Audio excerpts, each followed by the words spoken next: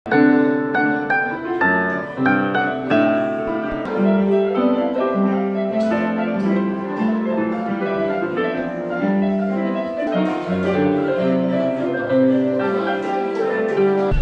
यहाँलाई स्वागत जनाउँदछु। यो आजको रिपोर्टिङ, यसलाई म आजदेखि ब्लग रिपोर्टिङ भन्न रुचाइरहेको छु। र यो ब्लगिङ पनि हैन अनि यो रिपोर्टिङ पनि हैन, तर ब्लग रिपोर्टिङ दुईटै मिक्स भएको र जसमा हामी इन्फर्मेसनहरु पनि हामी दिनेछौँ, सँगसँगै केही रमाइलो कुराहरु पनि गर्नेछौँ, रमाइलो दृश्यहरु पनि हामी देखाउनेछौँ। छोराको आज म्युजिक क्लास, त्यसैले हामी उसको म्युजिक क्लासमा गइरहेका छौँ। र मैले सम्झे यो त्यसो त हामी सधैँ म्युजिक क्लास जान्छौँ उसलाई लिएर, तर आज चाहिँ मैले सम्झे एउटा ब्लग बनाऊ, यसको एउटा रिपोर्टिङ गरौँ ताकि तपाईहरुले पनि केही जानकारी पाओस्। र जुन ठाउँमा उसले क्लास गर्दैछ, विशेष गरी मलाई त्यो ठाउँको बारेमा केही तपाईहरुलाई आज देखाउने, केही जानकारी दिने, उनीहरुसँग बात गर्ने मलाई इच्छा भएको कारणले गर्दाखेरि यो भिडियोमा लिएर तपाईहरु समक्ष आएको छु। अहिले हामी सातदोबाट उकालो लागेको छौँ र हामी जाने ठाउँ चाहिँ चन्द्रलोक हामी जानेछौँ। चन्द्रलोक जाँदैछौँ। चन्द्रलोकमा चाहिँ म्युजिक क्लास हुने गर्छ, एउटा ठाउँ छ त्यहाँनिर जहाँ चाहिँ आर्मी पब्लिक स्कुलका एकजना सर हुनुहुन्छ, हामी साङपो सर भन्छौँ, साङपो यल्मो, जो चाहिँ आर्मी पब्लिक स्कुलको एकजना म्युजिक टिचर हुनुहुन्छ। उहाँले एउटा म्युजिक स्कुल खोल्नु भएको छ त्यहाँनिर, जहाँ चाहिँ पियानो, गिटार, भायोलिन विशेष रूपमा सिकाइन्छ। आजको चालकलाई पनि परिचय गरौँ। यहाँ आज चालकको रोलमा छ, जिन्दगीको गाडीसँगै कुदाउँदा कुदाउँदै आज चाहिँ साँच्चीकै गाडी कुदाइरहेको छ। आज मैले चाहिँ आज अलिक रिलिफ पाएको, भिडियो बनाउँछु भन्दाखेरि चाहिँ।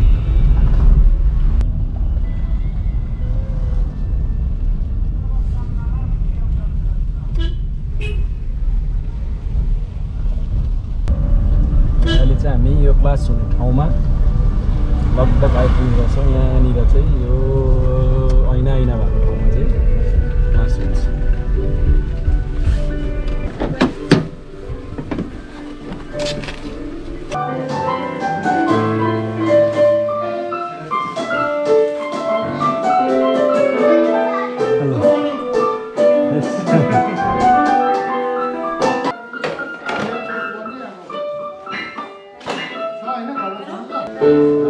अहिले चाहिँ हामी क्लास आइपुगेका छौँ। तपाईँहरूले देख्नुहुँदैछ मेरो ब्याकग्राउन्डमा, र म तपाईँहरूलाई केही यहाँ क्लासको दृश्यहरू देखाउँछु। सँगसँगैमा जसले यो क्लास यहाँ इनिसिएट गर्नुभएको छ, जसले क्लास गर्नुभएको छ, धेरै समयदेखि उहाँले गरिरहनु भएको छ, तर यो कहिले कुनै मिडियामा, फेसबुकमा, सोसियल मिडियामा हामीले कहिले पनि यो देखेका छैनौँ। त्यसैले गर्दा नै मैले यो तपाईँहरूलाई केही जानकारी होस् भनेर नै यो देखाउन लागिरहेको छु। र जुन सरले यो सुरु गर्नुभएको छ, आर्मी पब्लिक स्कुलको एकजना सर हुनुहुन्छ, साङपो सर, उहाँसँग पनि हामी केही बात गरेर यसको जानकारी लिनेछौँ। र तपाईँले देख्नुहुँदैछ कमल उपासक, जो एकजना प्रख्यात म्युजिसियन हुनुहुन्छ, कालिम्पोङको एकजना वरिष्ठ म्युजिसियन हुनुहुन्छ, धेरै लामो समयदेखि सङ्गीतमा काम गरिरहनु भएको उहाँ हुनुहुन्छ। यहाँको मुख्य मतलब पियानोको गुरु है, शिक्षक उहाँ हुनुहुन्छ, र उहाँसँग पनि हामी बात गर्नेछौँ।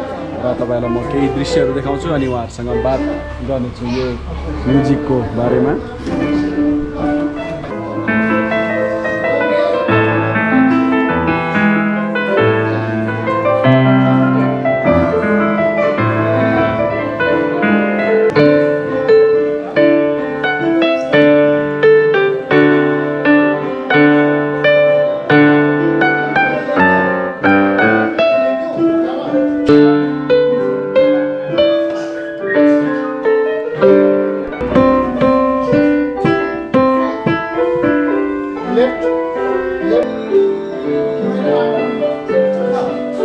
यो नक्सा तपाईहरुले देख्नुहुँदैछ, क्याप्टन रामसिङ ठकुरीको यो नक्सा पनि यहाँ देख्नुहुँदैछ। सँगसँगै यहाँ पनि क्याप्टन रामसिङ ठकुरी महात्मा गान्धीको अगाडि यो भायोलिन बजाउँदै गरेको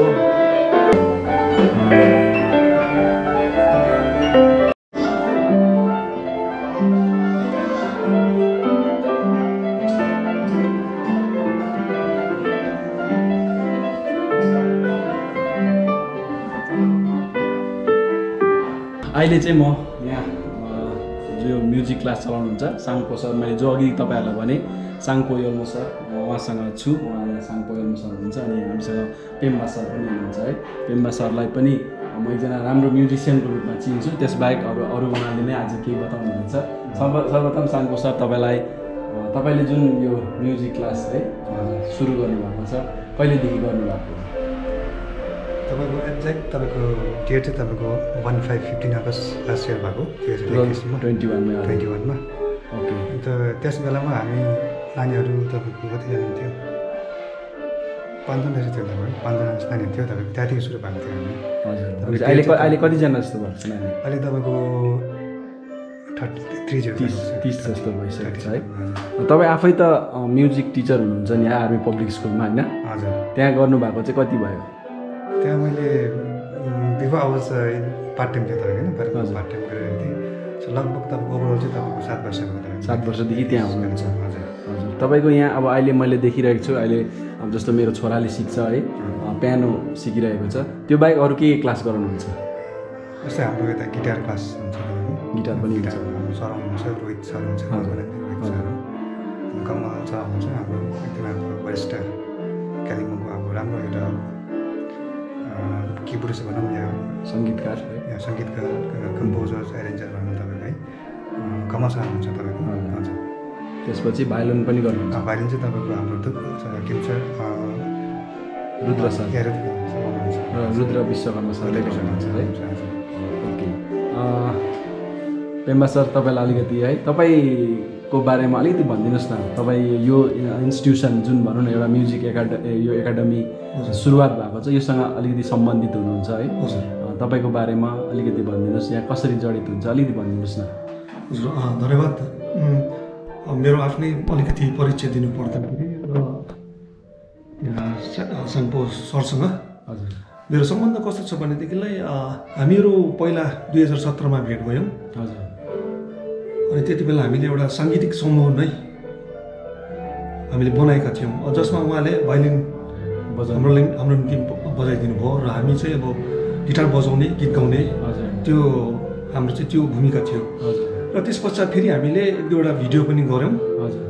अनि त्यस पछाडि हामी रोक्यौँ, यो लकडाउन पनि भयो, त्यसले गर्दा भेटघाटहरू गर्नु पनि मिलेन र यसरी अब त्यो फोनमा व्हाट्सएपको द्वारा मात्रै हामी भेटघाट गर्दै थियौँ।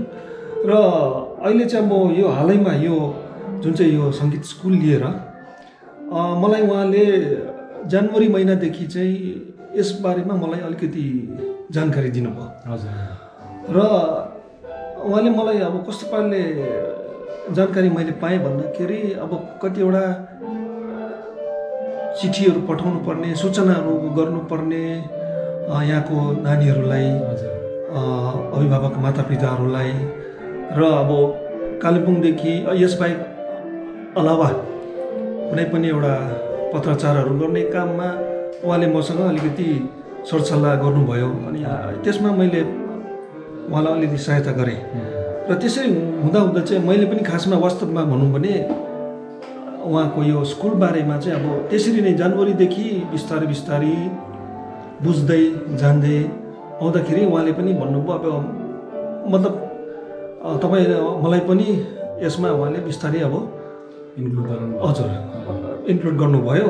र अब जुन चाहिँ अब मलाई एउटा राम्रै लाग्यो, किनभने अब हामीहरू एउटा सङ्गीतलाई एकदम माया गर्ने हो। अब बजाएरै आफै बजाएरै नगाएर भए पनि अब यस स्कुलद्वारा नानीहरूलाई यसरी हामीले शिक्षा दिन सक्यौँ भने राम्रै हो भन्ने एउटा मलाई पनि त्यो एउटा विचार लाग्यो। र यसमा अब उहाँलाई म विशेष यस प्रकारले नै सहयोग गर्नुको लागि नै म उहाँसँग जोडिएको छु। तपाईँ आफै चाहिँ सङ्गीतमा के गर्नुहुन्छ? म चाहिँ अब म खासमा चाहिँ म गायक हुँ। म गायनपट्टि नै सुरुवातदेखि इच्छुक हुँ र मेरो चाहिँ गायनदेखि नै मैले सुरुवात गरेको हो। स्कुलदेखि नै मैले गाउनु सुरु गर्दाखेरि चाहिँ अलिअलि एउटा एल्बम्सहरू पनि हामीले पहिला काठमाडौँबाट पनि निकाल्यौँ। सुर सङ्गम भन्ने एल्बमको नाम गरेर काठमाडौँकै भाइहरू थिए। त्यस पछाडि पछि 2005मा हामीले लेन्चुसा आलेन भनेर लेप्चा एल्बम पनि हामीले गऱ्यौँ। ओके अनि त्यसरी नै अब सङ्गीत चाहिँ अब हुन चाहिँ मैले पनि छोडेको चाहिँ छुइनँ, तर एउटा स्थगित रूपमा चाहिँ बस्न सकिएन। तर पनि अब यता गर्दै उता गर्दै साथीहरू फेरिँदै सङ्गीतमा चाहिँ जोडि नै रहेको छु। हजुर यो बिना चाहिँ अब त्यसरी जिउनु चाहिँ सकिँदैन होइन? सकिँदैन। हजुर र अहिले आएर चाहिँ इन्स्टिट्युसनमा हजुर हुन्छ थ्याङ्क यू है तपाईँलाई। साम्पो सर चाहिँ अलिक कम्ती बोल्नुहुन्छ है, कम्ती बोल्नुहुन्छ अनि एकदमै के अरे आवाज पनि कम्ती निकाल्नुहुन्छ।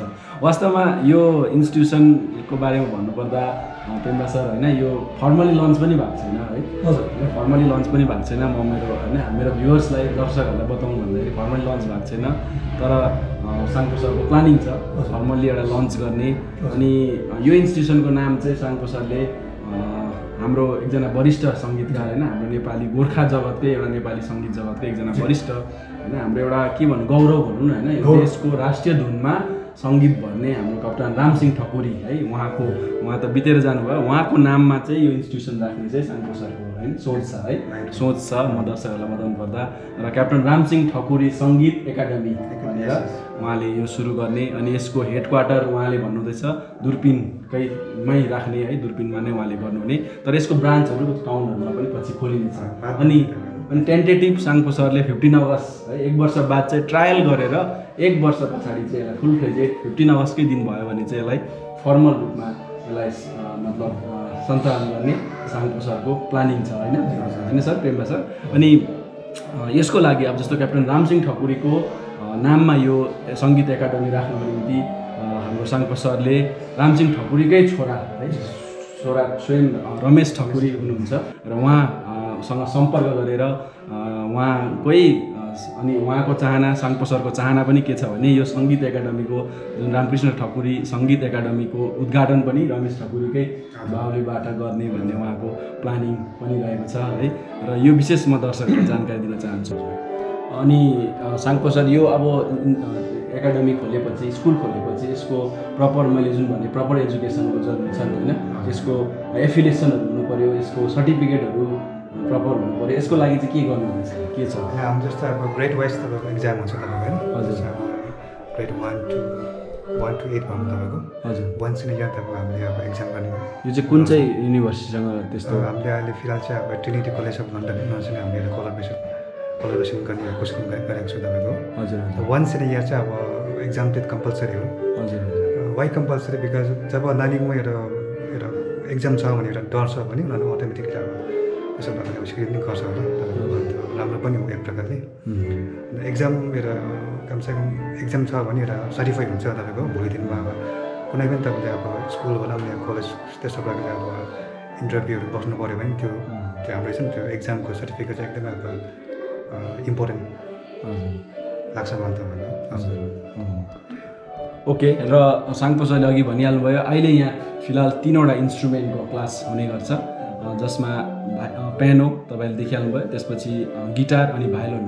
पियानो कमल उपासक सरले गरिरहनु भएको छ। कमल उपासक कालेबुङमा भनौँ नेपाली सङ्गीत जगतमा एउटा कुनै नयाँ नाम होइन है, त्यो सबैले चिनिन्छ। अनि आज कालिम्पोङमा प्रायः किबोर्डिस्टहरू जति जन्मेका छन् सायदै कमल उपासककै चेलाहरू नै हुन् भन्दा अत्युक्त नहोला। यसरी नै भायोलिनमा रुद्र विश्वकर्मा है, उहाँ पनि भायोलिनको एउटा पर्यायवाची शब्द जतिकै हो, कालिम्पोङमा भायोलिन भनेपछि रुद्र विश्वकर्माको नाम चाहिँ आउँछ होइन। अनि इनफ्याक्ट साङ्पो सरको गुरुजी पनि रुद्र विश्वकर्मा होइन, उहाँकोबाटै सिक्नुभएको। अनि साङ्पो सर पनि भाइला नै बजाउनुहुन्छ र उहाँको गुरु पनि मैले अहिले त उहाँकोबाट धेरै कुरा सिक्दैछु तपाईँको। अब नट ओन्ली म्युजिक तपाईँको जस्तै अब हाउ टु राइट म्युजिक होइन, नोटेसन त्यस्तोमा एकदमै इम्पोर्टेन्ट छ खास चाहिँ। अब म्युजिक बजाउनु मात्र होइन तपाईँको, त्यसलाई हामीले कसरी अब अध्ययन गर्ने होइन, कतिले कसरी हामीले युटिलाइज गर्ने हजुर यो जेनेरेसनमा तपाईँको। Writing music also very important तपाईँको चाहिँ म्युजिक त्यो नोटेसन कपी तपाईँको।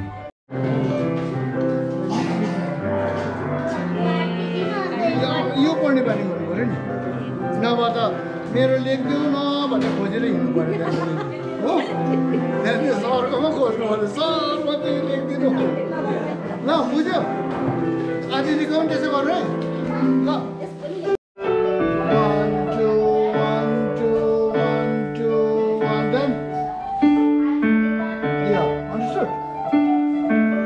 Then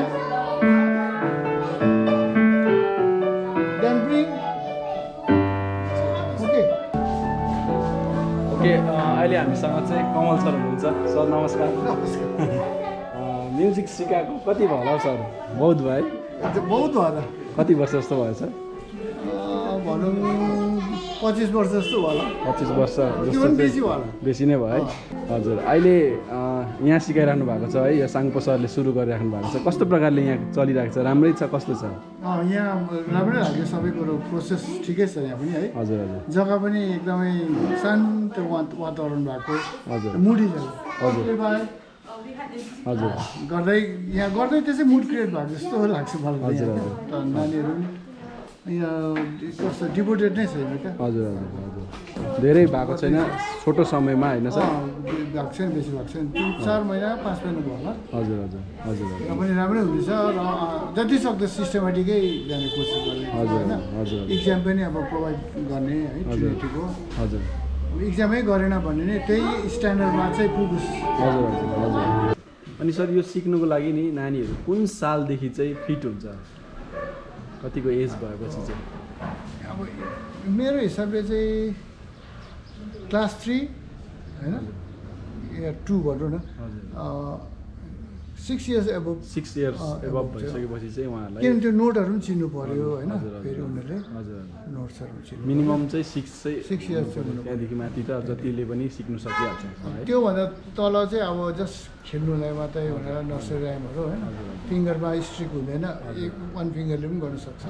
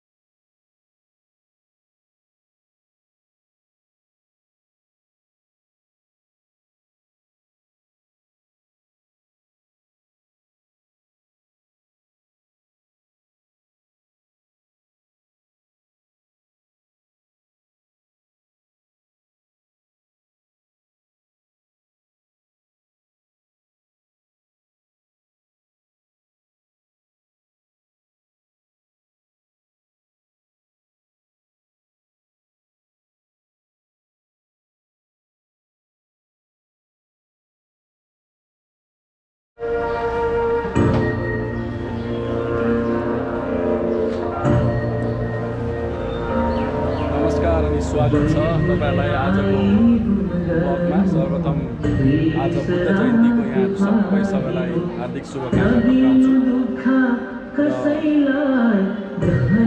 कालिम्पोङ ब्लग च्यानललाई यहाँलाई सब्स्क्राइब गरिदिने अनि बेल आइकनमा क्लिक गरिदिने पनि म अनुरोध गर्दछु। मैले भनिहालेँ आज बुद्ध जयन्तीको अवसरमा आज कालिम्पोङ सहरमा निकालिने विभिन्न र्यालीहरू हुन्छ, शोभायात्राहरू, बुद्धको बानीलाई प्रचार गर्दै निकालिने यो शोभायात्राको लागि हामी यहाँ पर्खिरहेका छौँ आरसी मिन्त्री रोड 10 माइलमा। र यहाँ चाहिँ तपाईको आरसी मिन्त्री रोडमा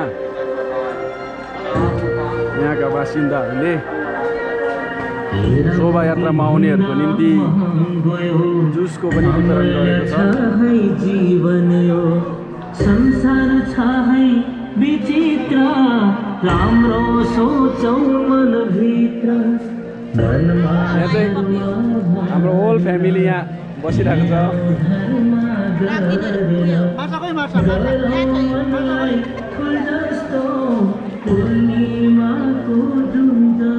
यहाँ चाहिँ पिन्टु दाजु आज जुस बाँड्ने तपाईँहरू मिलेर गाउँको भएको जुस पानी। ओके, धन्यवाद।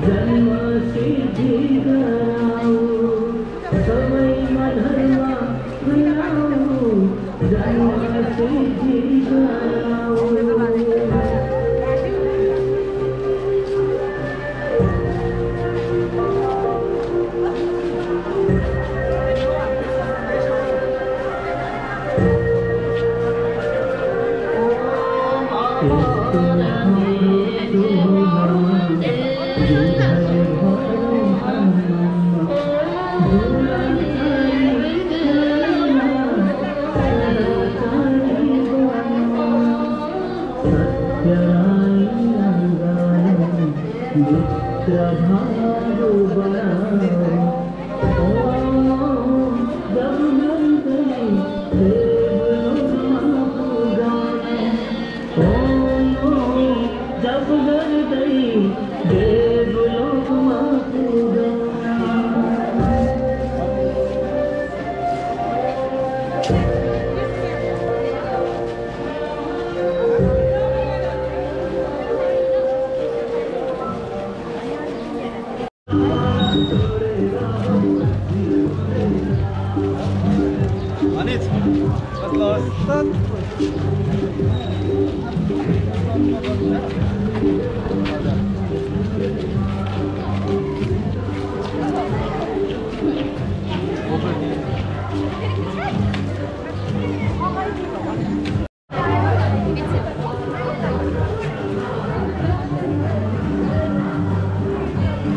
Capt, 2 kali.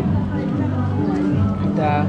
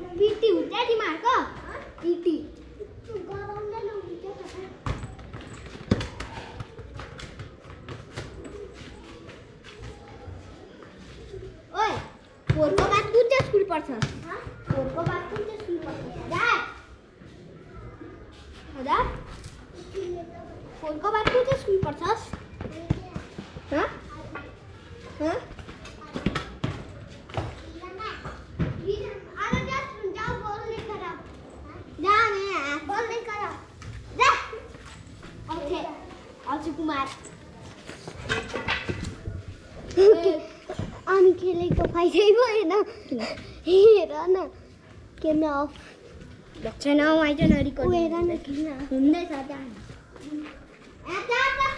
चिरा पढाउँछ बरु भन्दा म गइदिन्छु